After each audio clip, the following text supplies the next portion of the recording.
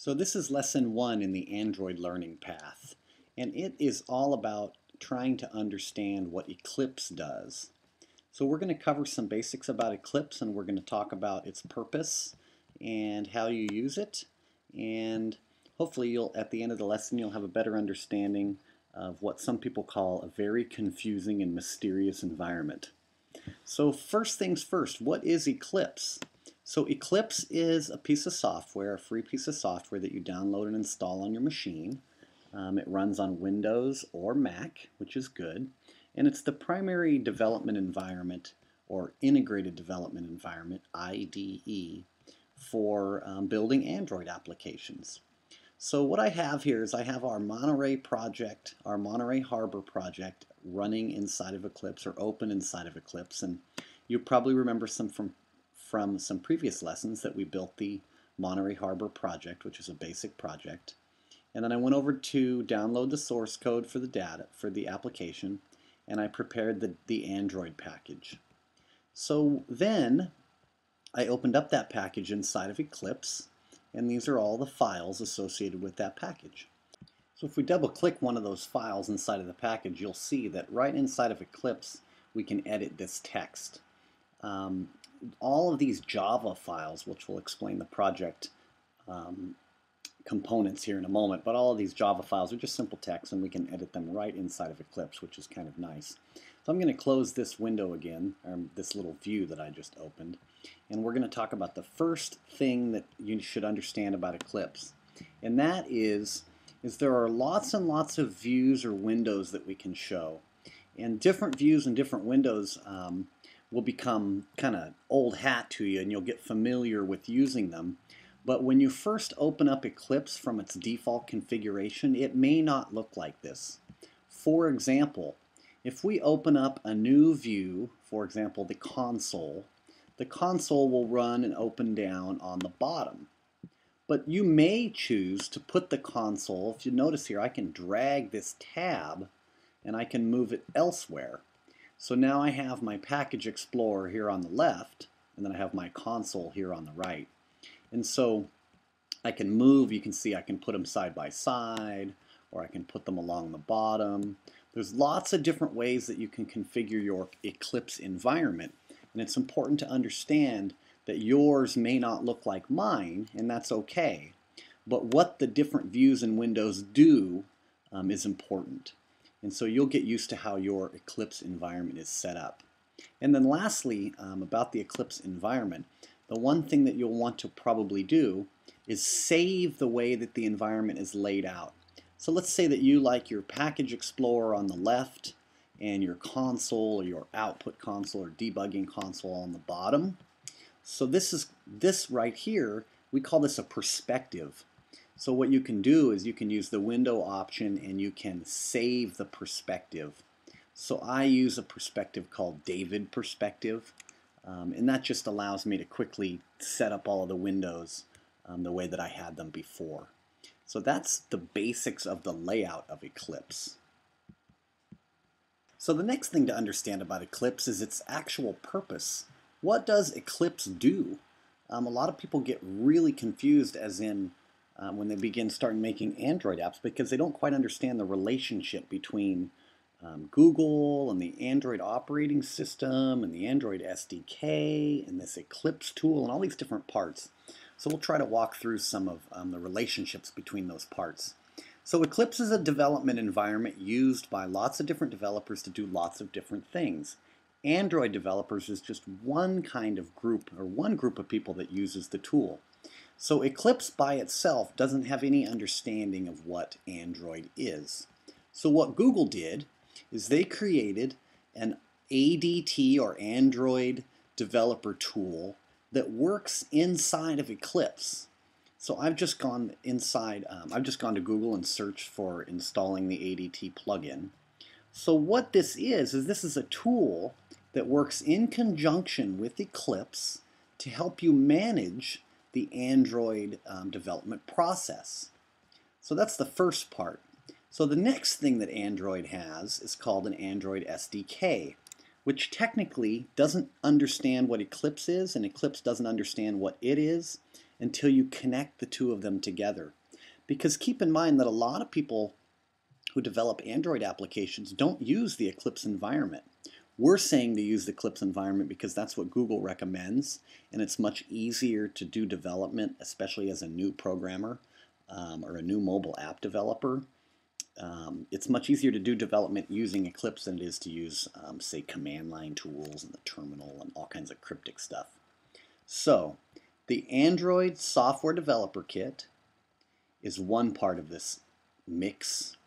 The Eclipse ADT plugin, Android Developer Toolkit plugin, is another part of this mix.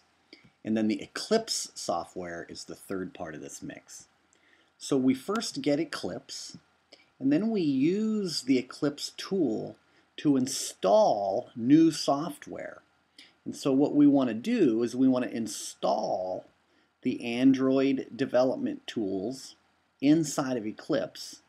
And in order to do that, the Android SDK must have already been downloaded.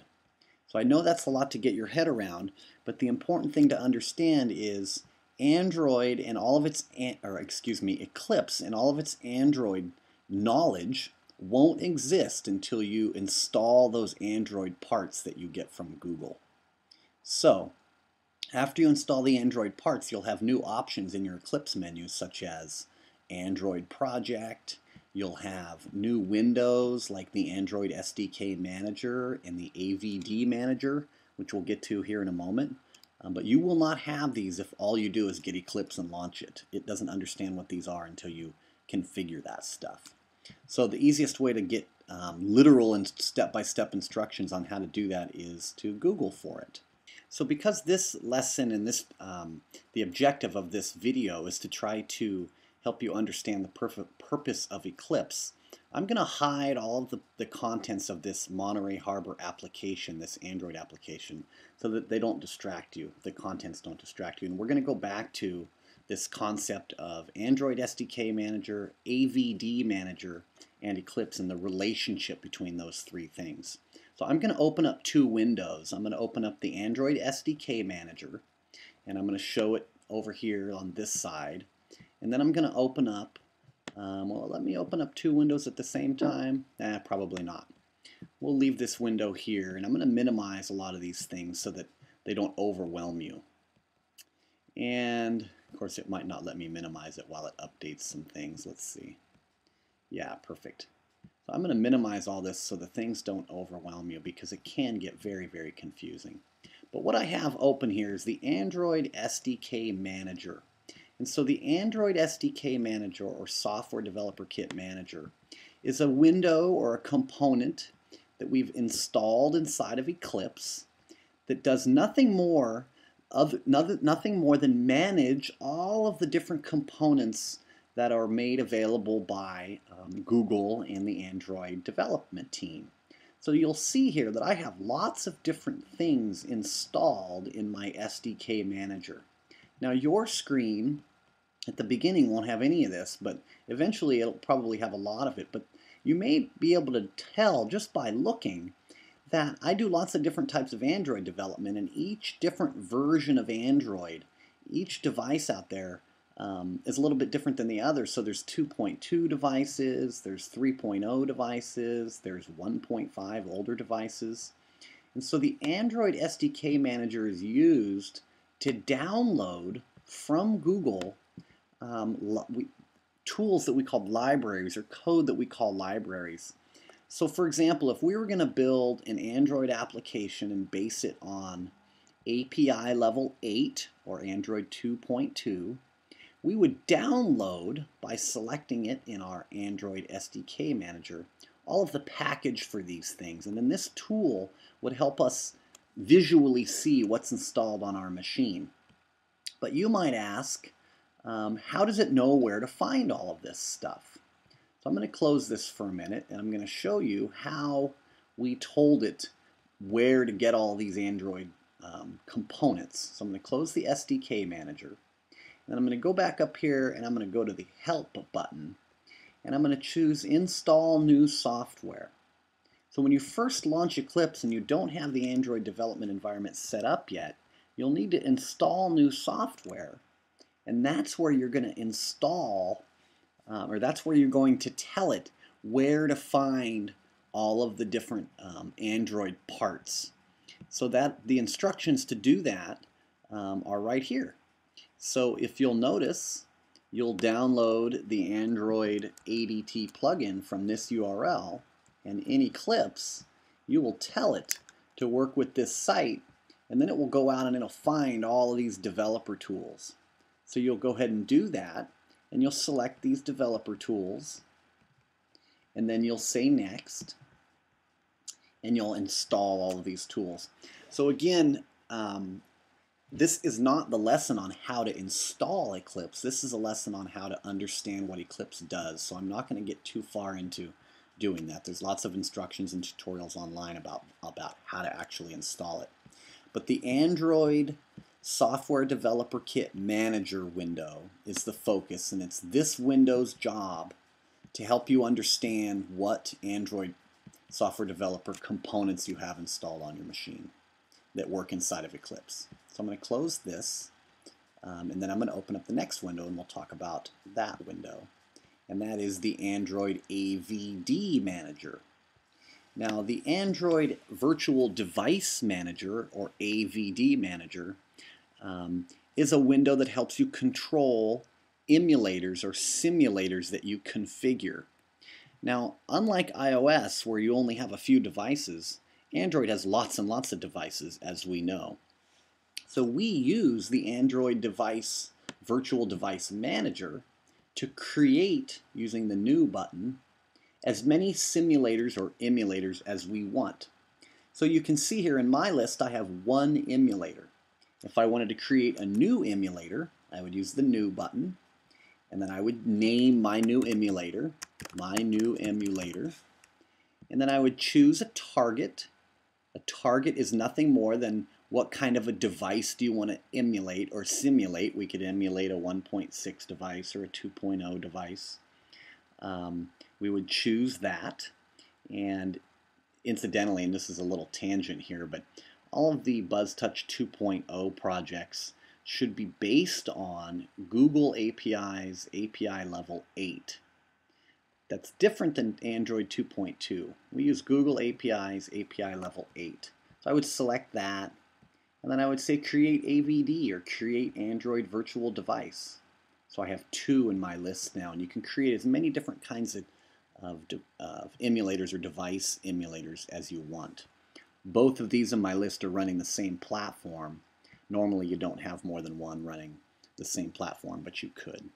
So this window, the Android Virtual Device window, helps you manage all of the different types of simulators that you set up.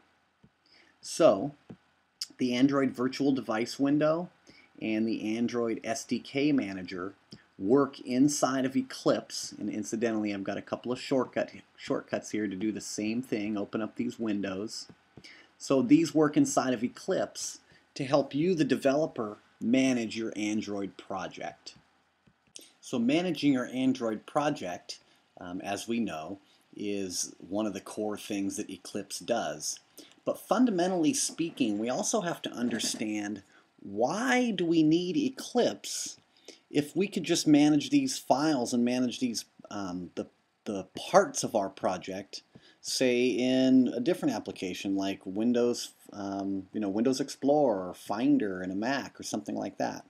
Well, the answer is we need Eclipse to do what we call compile our application.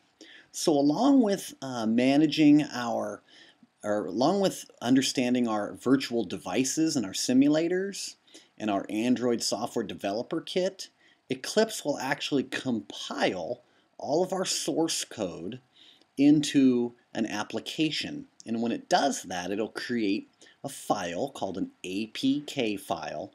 In this case, it would be montereyharbor.apk, and that APK file, that extension, is what tells an Android device that it can install an application. So Eclipse compiles all of this source code into an APK file. So compile is another complicated concept for new mobile developers to understand, but really all it means is to gather all the source code up, use the Google libraries, in this case Android 2.2 because that's how we set up the project, and build an Android app. It's really not a whole lot more complicated than that. So we use Eclipse to set up our project and then to compile that project into an app. And then we launch that app on a simulator or an emulator in the Android world. Simulator and emulator, I use those words interchangeably. So this is our simple Monterey Harbor application, and we have it running in the Android emulator. This is our map screen that we set up on our control panel. And we did that using Eclipse. So we set up an emulator, which is right here. We started the emulator using the start button, and then we ran our application. There's lots that goes into those different commands, and this video doesn't go through the details about different run configurations and how to launch it, because it would take quite a while, and I wanted to just focus on the purpose of Eclipse. So let's try to summarize what we talked about, because we talked about a lot of stuff in the last 15 minutes. We talked about the Android SDK Manager, the AVD Manager, how Eclipse compiles our project's parts, all of the different parts in our project, into an app and then launches it on the simulator.